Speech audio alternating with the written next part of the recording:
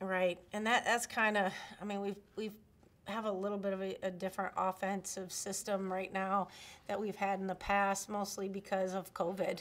I was a little bit nervous to. I've been in situations so much in the past as well where it wasn't COVID, but we had a lot of injuries, and we might all of a sudden not even have a point guard to play. Or we don't have a post, and so being able to kind of adjust some things, offensively, and still have allow people not to worry about set plays all the time. Just being able to play in space and make good reads. And I thought we did a good job of that today. I think giving Lowe some opportunity, we gave Lauren a little opportunity. And, will those kids be in our rotation? I don't know. I mean, you got to kind of earn your playing time, certainly. And they had an opportunity. So we'll just evaluate the film and just work on getting better for sure. Especially we fouled a little too much early, which put some people on the bench. Our next question is from Brian Calloway. Hey, Coach, you talked about, bright spots out there, and Kendall was one of those. Can you talk a little bit about her and just, how she's kind of navigated life as being the only freshman in the program as well, too? Yeah, I said this on the radio. I mean, her work ethic is off the charts, and she's in great shape too, Brian. I think, I say that all the time. You can't be an elite player or think you're going to be a great player night in and night out if you're fighting your lungs and battling your conditioning. So she's someone that really came in here and committed to it, making sure she's in great shape, but also is in the gym all the time. She comes in here on her own.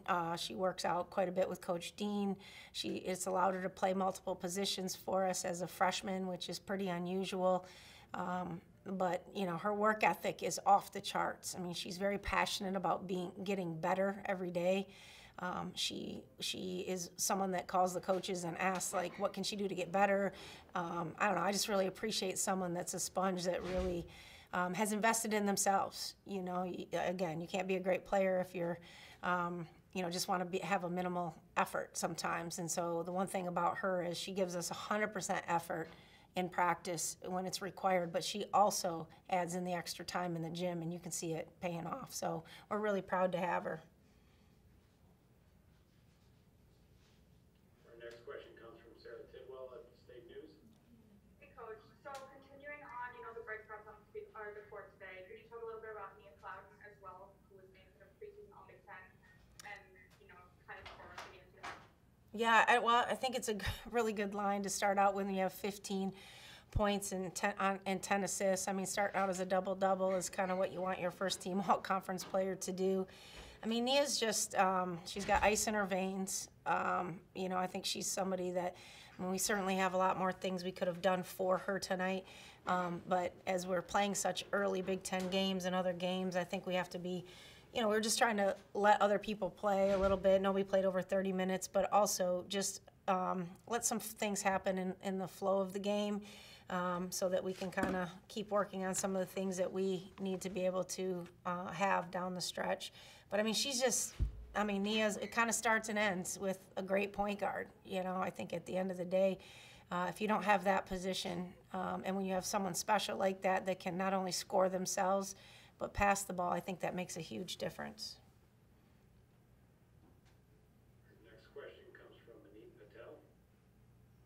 Hey, Coach. So, you guys really locked down St. Francis on defense, holding them 35% shooting, 19% from three. How do you guys look to carry that over to future games, including Detroit Mercy next week? Well, if I had to say I know it sounds crazy, but I was not very pleased with, defensively, some of the things that we had breakdowns on, just especially guarding the ball. I think we have to just continue to get better. I thought we fouled too much too soon, and again, we don't have the luxury of doing that right now with some kids that are out, but it's a starting point. I think the film doesn't lie, as they say, and I think it's an opportunity for kids to kind of see, again, where they can get better. And I think your defense is something that, will continue to get better, and it's something we're going to do a better job of focusing on. I think we've worked really hard with so many new faces and a little adjustment on the offensive end that, we really are working on that side of the ball a little bit more, which is a good thing, but it might have affected our ability to do some things that we normally do a little bit better. Rebounding is a concern of ours and something we got to continue to get a little more physical and a little more physicality as well.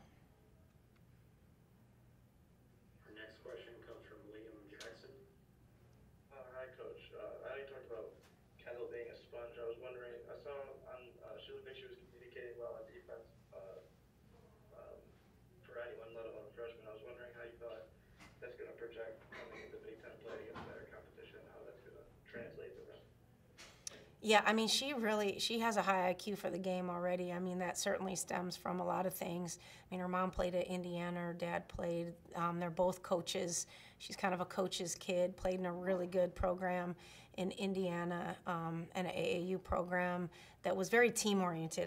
You don't always say that about AAU programs, but the one she played in, their coach does a really good job of sharing the ball, and they do have some talented players, but they played well together, and I think Kendall sees the value of that.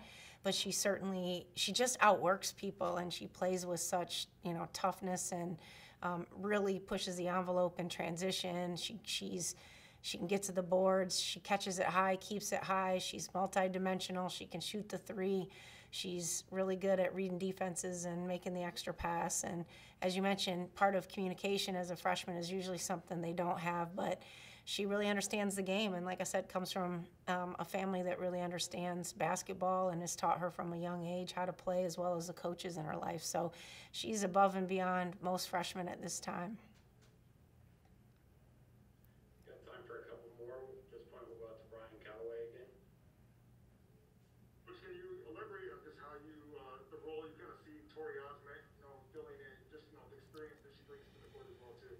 Yeah, I mean, we really love Tori's versatility, and it's another kid that's really committed to, her to getting stronger this off season, and is in really good shape, and is versatile. I mean, she's a big guard. She's 6'1", and she can be physical down there with defensive box outs. She can run in transition. She's got a little bit of everything to her game.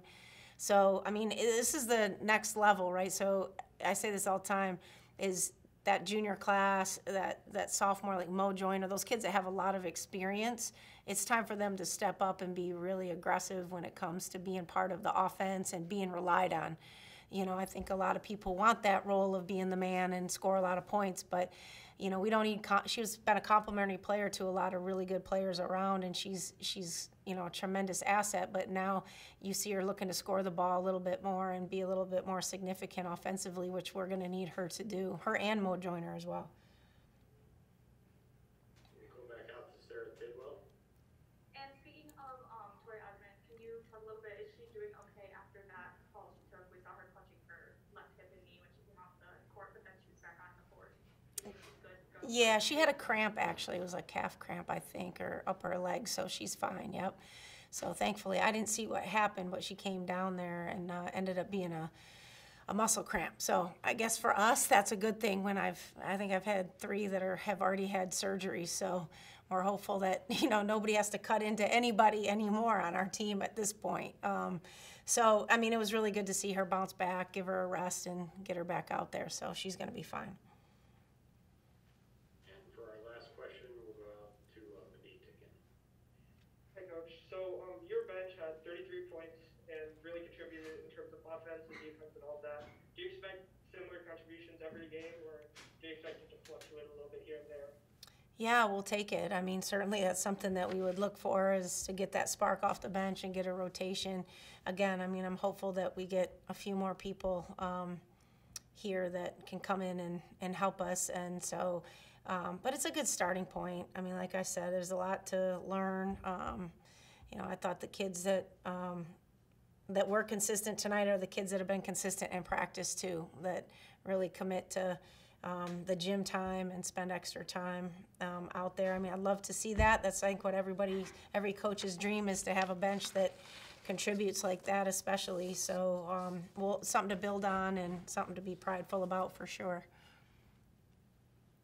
All right, Coach, that's it. Thanks for your time today. Okay, thanks, Matt. Thanks, everybody. Appreciate it. Stay safe.